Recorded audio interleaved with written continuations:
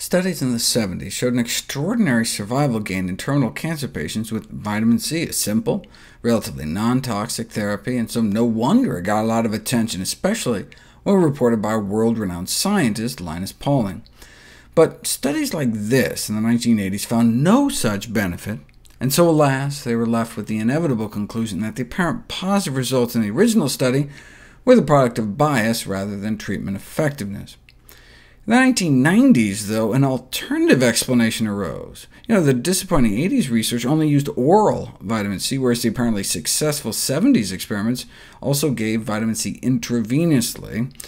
And we didn't realize until the 90s that the same dose given IV can lead to dramatically higher levels in the bloodstream than if taken orally.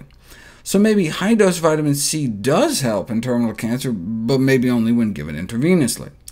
Encouraging case reports continue to be published.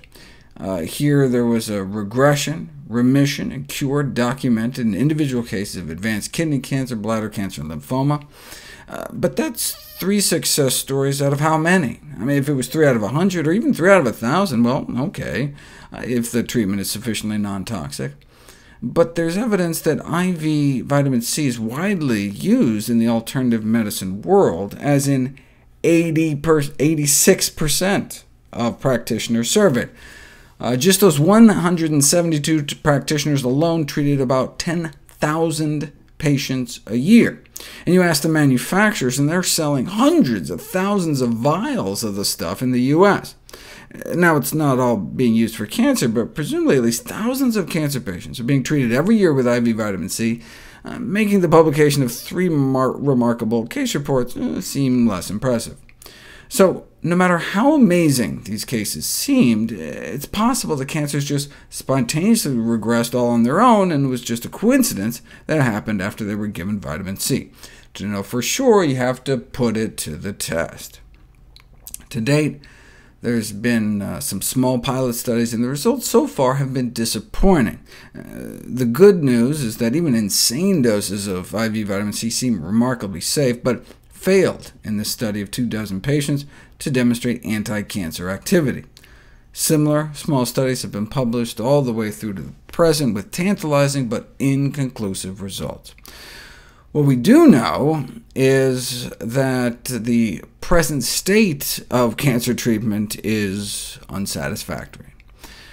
People have this perception that chemotherapy will significantly enhance their chances for a cure, but put all our cancer-killing chemo together, and the overall contribution to 5-year survival is on the order of 2%.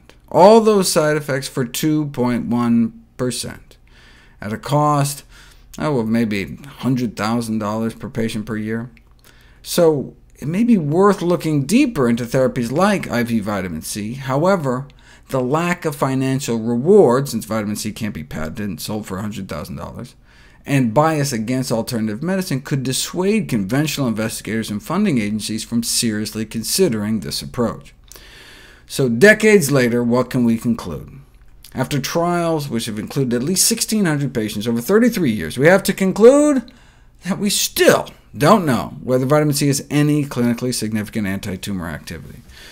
Although there is currently no definitive evidence of benefit, the Mayo Clinic randomized controlled trials did not negate the potential benefit based on what we now know about the oral versus IV routes of administration. So we're kind of back to square one. Does it work or not?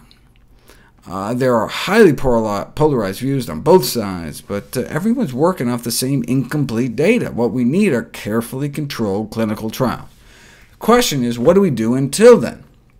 If it was completely non-toxic, then one would argue, well, what do you got to lose? But it's not. It's only relatively non-toxic. For example, there have been rare but serious cases of kidney injury reported. After all, if it's so safe, why did our bodies evolve to so tightly control against excess absorption?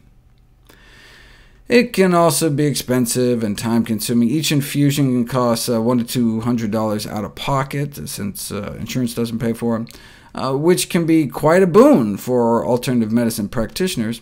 About 90% of the millions of doses of vitamin C being dispensed are in for-profit arrangements. So there's financial pressures pushing in both directions for and against this treatment. Now, given the relative safety and expense, though, if controlled studies even find a small benefit, it would be worthwhile. And if they don't, OK, fine. The vitamin C question can be put to rest once and for all. But in cancer treatment, we don't have the luxury of jettisoning possibly effective, relatively non-toxic treatments. We should revisit promising avenues without prejudice and with open mind.